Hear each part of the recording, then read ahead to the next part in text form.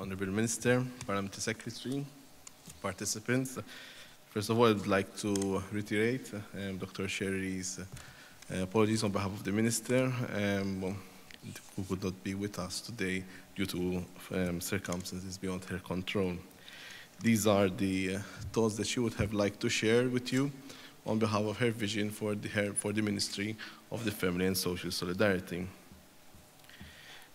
This conference is an excellent opportunity to discuss our common concerns about a dementia-friendly society.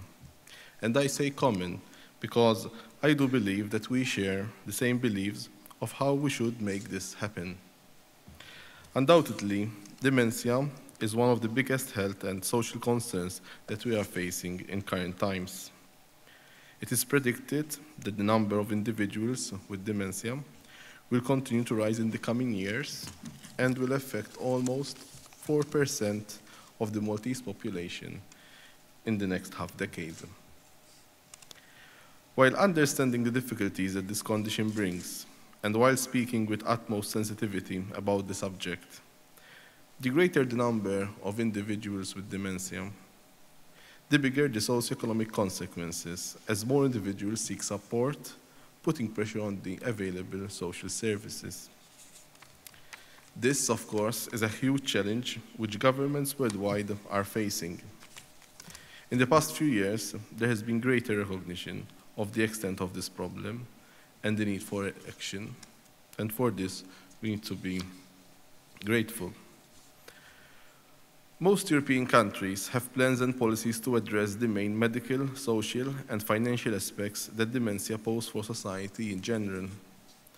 Malta is also recognizing the need to have a strategic framework in order to deliver quality improvements in local dementia services and address any shortfalls in dementia management and care. We plan to have a dementia strategy by the end of next year, which will cater for the needs of these individuals, their caregivers, and family members. As Minister of the Family and Social Solidarity, I must express my deep concern about the limited number of services available in the community for individuals with dementia. Studies conducted locally have indicated that the majority of individuals with dementia live within the community, and most are willing to continue doing so as long as possible.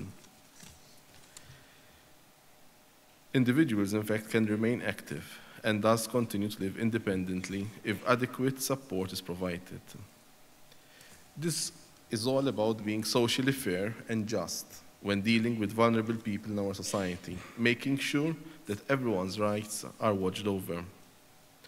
All this lies within the scope of this government's vision to have a strategy for active aging. Although there are no sure ways to protect us from the most common forms of dementia, there is evidence of beneficial effects from maintaining a healthy lifestyle. This strategy for active aging will address challenges brought about by increasing longevity and demographic changes through a clear and all-encompassing social policy. In a significant number of cases, dementia brings with it the risk of poverty and social exclusion.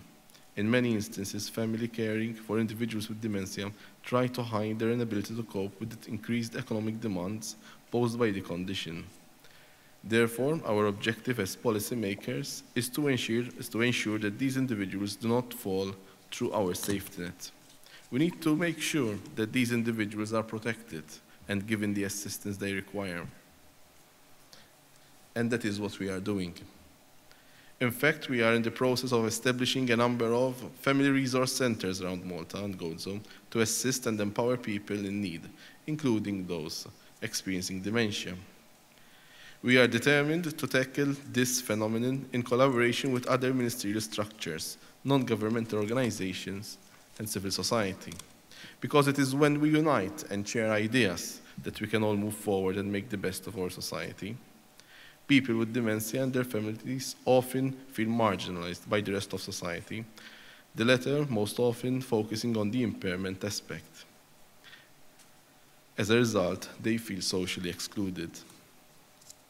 Henceforth, we must make it a priority to increase public awareness, to facilitate social interaction and enhance the quality of life.